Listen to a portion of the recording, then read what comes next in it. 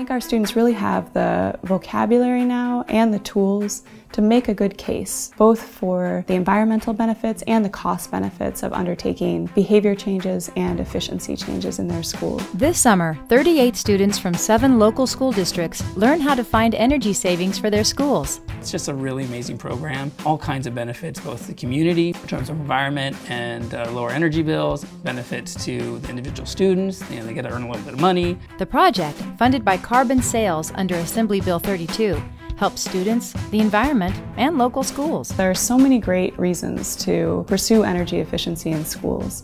It improves learning outcomes, it saves energy, it saves schools money at a time when money for schools is so desperately needed. My favorite thing about the class is probably finding out just how much of a difference upgrading can be.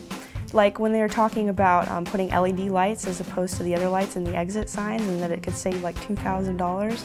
I was really impressed. I was like, wow, it makes that big of a difference. It's cool to see all the different heaters and pumps that it takes to, keep a school running as far as AC, etc.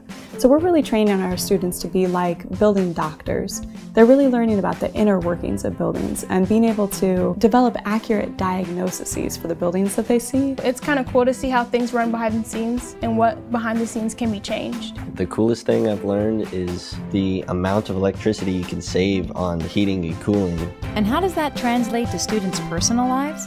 I'm probably just going to try to tell my family to maybe ease off the air conditioner. It's funny, I actually told my mom, we need to unplug all this stuff. And then I actually forgot to unplug the toaster after I was done toasting, so it takes some getting used to. I tend to leave things plugged in all the time, so yeah, I realized that there's a lot of things I could be doing differently. A sentiment echoed by all of our students. If you don't protect your environment, you're not protecting future generations. We have a lot of air pollution and stuff, and all the carbon dioxide we're putting in the air. I think that it's good that we're finding out ways to prevent that. They're able to earn a little bit of money, help the environment, make a difference in their own schools. The students, if you talk to them, they'll tell you we're making a difference not only in our own generation, but in future generations. And for this generation of students, the future is now. The kids are amazing.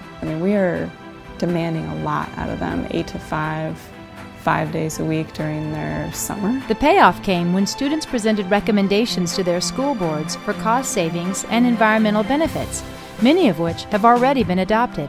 Seeing the results of their work proved to students they could make a real difference. I really like working with my fellow students. It's professional, but we also have fun. The people here are always really nice, and we all get along really well. They have some really substantial stories and examples of work that they have done in the past to demonstrate what they can do in the future. It's an opportunity to change lives.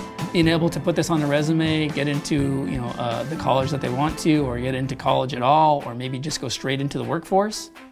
These are the kind of things that this program is going to be able to help the students do. It's very likely that the work that students are doing right now will shape their future career path. So I think that we're really setting students off on an advanced career pathway related to clean energy through this program.